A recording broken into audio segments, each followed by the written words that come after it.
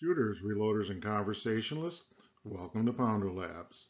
Today, we're going to present the improvements we made to the LEE Precision Brinell Hardness Tester. Let's touch on a few preliminaries. We're focused on Brinell hardness, the LEE Hardness Tester, the improvements we made, and to give a background for a follow-on demonstration video. We're not covering details in material science or the other hardness testing methods. There are several topics here important to shooters. Alloy hardening methods, how hardness relates to specific shooting applications, and how hardness relates to chamber pressure. For this and much more, we heartily recommend this online reference from Freilich and Applegate.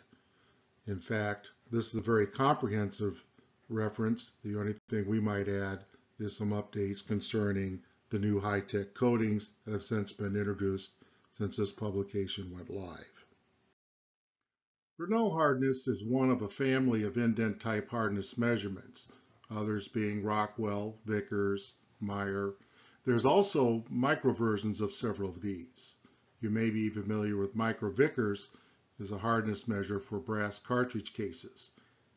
ASTM E10 is the standard test for Brinell hardness on metallic materials. Here's a brief overview of the test procedure. Have an indenter of diameter D, subject to a force coming into the sample, and then this is held for a certain period of time, dwell time. This creates an indent. Measurement involves determining the average diameter and using the Brinell formula here to get the Brinell hardness. Here's an example of the indent in soft lead. It's important to understand the Brinell hardness is a characteristic of a material. It's not a characteristic property. For instance, the boiling point of water is uniform and is a characteristic property. However, this type of hardness requires that we be careful about how we make the measurement and how we specify our results. We'll refer to this several times in this presentation. August Brinell was a Swedish metallurgical engineer working in the steel industry in Sweden. He proposed the Brinell hardness test in 1900. This is the indent measurement. It's based on surface area. His interest was Swedish steel, and his measurement divided by 2 was approximately equal to the ultimate tensile strength of steels, which was his main concern at the time. Professor Eugene Meyer was the German scientist who studied Brinell's work, and he proposed improvements in looking at the data and analyzing that in 1908. The main thing is Meyer's based the indent on surface projection instead of surface area. We're going to talk about that more in detail in a minute. We don't have a photo or really much information about Professor Meyer. So if any of our viewers come across photos or any information, please make a comment on the video or reach out to us and contact us through our PounderLabs website. This individual you'll run across, this Meyer is a chemist that lived in the 19th century who is heavily involved with the periodic table. But this Eugene Meyer is a different person. We'd like to learn more about them. The work Meyer did really underpins the success of Brinell hardness as we practice it today. If you look at this relationship here, you'll see what's going on. The pressure is a function of the resistance of the material. The Meyer index is to measure the effect of the deformation, and then here's the diameter of the indent. This is the expression that calculates Meyer hardness, force over the indent diameter squared. Now, this is a very simple idea, and why would you want to focus on this? Well, the reason being is under certain test conditions, you might get different hardness values. Consider this diagram here. This is the percent, if you will, on the depth of the indenter into the sample. So you think about a 10 millimeter diameter indenter, this would be 10, 20, 30, 40%, and so forth, and here's hardness. In the case of Meyer, it's this formula. In the case of Brinell, it's what we showed on a previous slide. This particular sample is comparing work hardened versus annealed copper, but the concept is the same.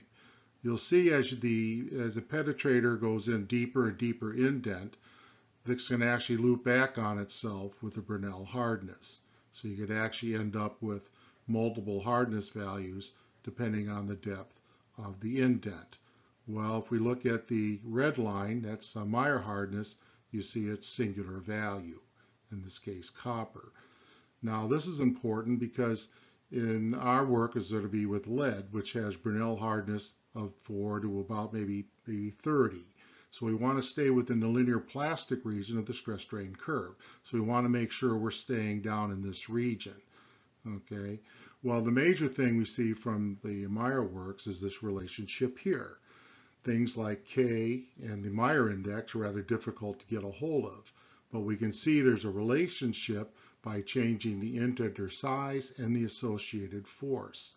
So all we have to do is be mindful of computing the force to diameter ratio, and this is called out in the ASTM E103 table. So in the production systems, you'll see a variety of different indenters based on the range of hardness being studied. This is what's included in the LEE Hardness Tester: the indenter assembly, a V-block shell holder, and a small microscope. And this is readily available in the US for under $100. Here's the indenter disassembled. You can think of this as a calibrated valve spring from an engine, but there are calibration shims, so LEE does not recommend taking it apart, and we wholeheartedly agree because of the good chance you're going to lose calibration. Notice this shaft here will go through the indenter body. This will be part of our measurement system we'll talk about later. We went with the LEE tester for several reasons. We think it's an excellent platform for building off of for measuring precision Brinell hardness. It follows very closely what the ASTM method is about. It has a spring versus dead weight, but that's all been calibrated in. It's also been designed for bullet lead in the 4 to 30 Brinell hardness range, and it's we find it very easy to extend new test and measurement. These are the regular 7/8/14 thread that goes right into the standard reloading press. Now you can see from the previous diagram we showed we can't really do copper. You'll see that we showed that the Brinell hardness of copper annealed or hard works up in this range. Conceivably you could put in a stronger spring, but you really would need to go ahead and get a smaller indenter ball, and we don't really think that's a worthwhile investment given our interested in the hardness of cartridge cases, and this is strictly for measuring lead. Let's take a closer look at how the LEE tester aligns with the ASTM method. You're using a 5/32 steel ball indenter, which is going to give approximately 4 millimeters. The 60-pound force gives us 27 kilogram force. This gives a force to diameter ratio of about 1.7, and this is held for a dwell time of 30 seconds.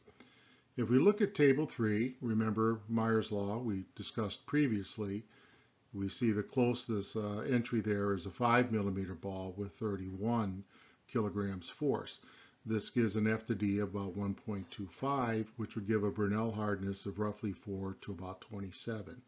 If we look at the LEE, that's the roughly 4 to the 27 here, and here's the previously calculated 1.7, which will give us the Brinell hardness 3.8 to 33, which is exactly what we want. Table 4 talks about sample thickness.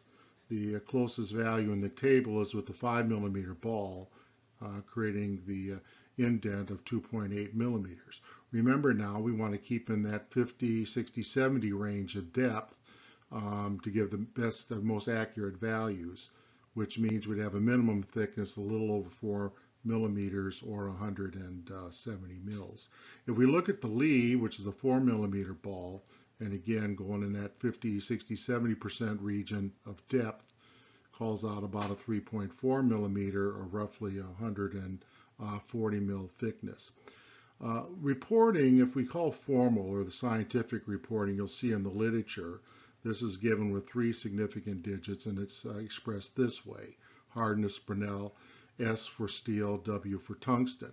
But you'll also see both the diameter and the force are called out. So here's some representative examples. So if you're 100 or above, you're going to put it this way.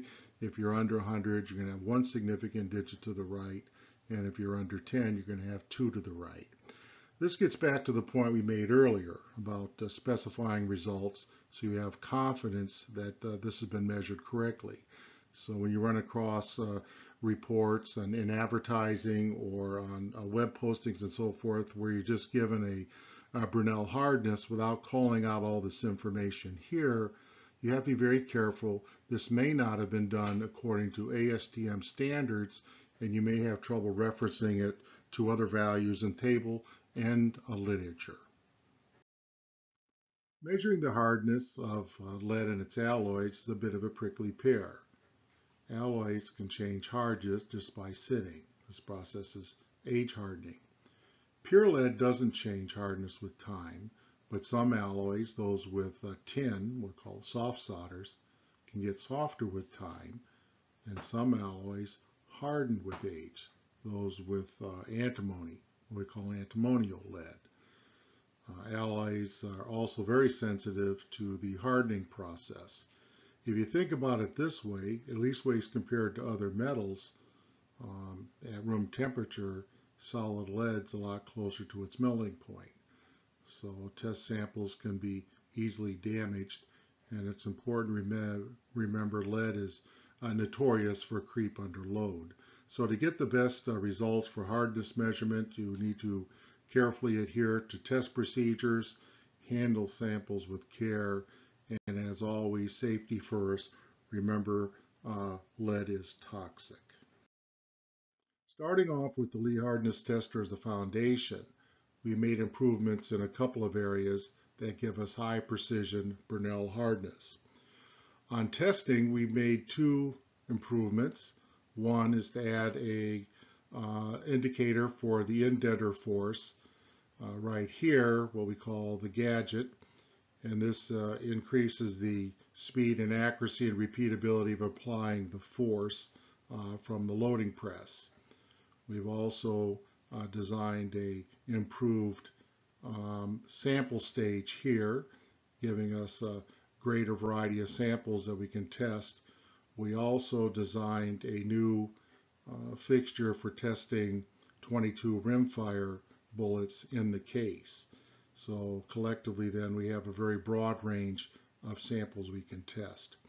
Under measurement, we did 2 things. One, used low-cost digital video cameras in combination with stereoscopes. And then we also then are using on-screen indent measurement, improve speed and accuracy. And then we use the Microsoft Excel for Brinell calculations and applying our other analytical measures to better understand the hardness and its effect on measurement. Let's take a look at the results we've been able to achieve with our improvements. In terms of type of samples, centerfire bullet, sidewall and nose, rimfire bullet, nose in the case, shotgun slug, sidewall and nose, and we're easily able to measure multiple test point and 1/2 of 1 pound ingots, what we just call mini pigs, and then we're able to do multiple testing on what we call crucible coins and flat stock. We believe we've exceeded and improved on the standard LEE test. Here's the recommendations they provide. There's the indenter ball and now the minimum, and by now you're probably very confident on where they get this number right here.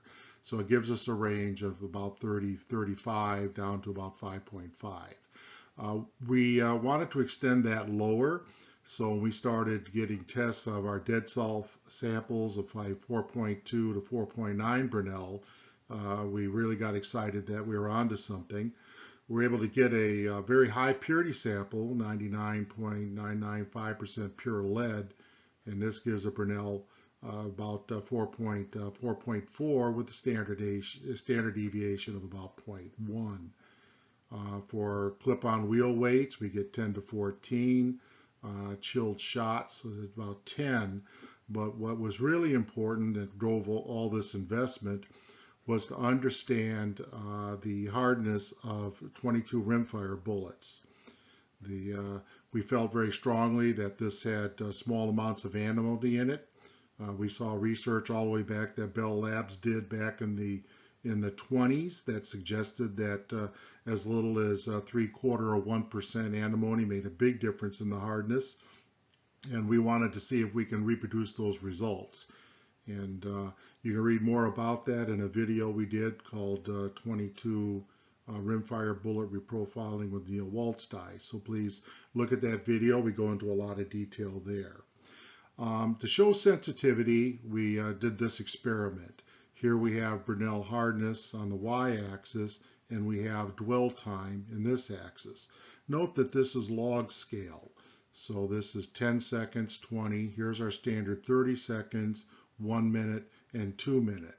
So what you'll see is how important it is to get to your force and hold that force for the time you need, because you get a lot of time goofing around trying to get seated. You're going to be introducing a lot of air here. So this is the equation of Brinell hardness as a function of dwell time, and we have a good fit to the data. For the curious viewer, if you might fit this regression and ask how long would you have to hold that before you got down to a Brinell hardness of 1, which is the diameter of our indenter, and the answer to that question is about 15 hours. This completes our presentation. Join us in the next video where we give a demonstration of our system. And as you're thinking about subscribing, please look over these important notes and disclaimers. They're here for your protection and ours. Thanks for watching. See you soon.